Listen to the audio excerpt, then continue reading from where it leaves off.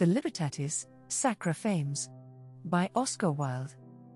Albeit nurtured in democracy, and liking best that state republican, where every man is king-like and no man is crowned above his fellows, yet I see, spite of this modern fret for liberty, better the rule of one, whom all obey, than to let clamorous demagogues betray our freedom with the kiss of anarchy.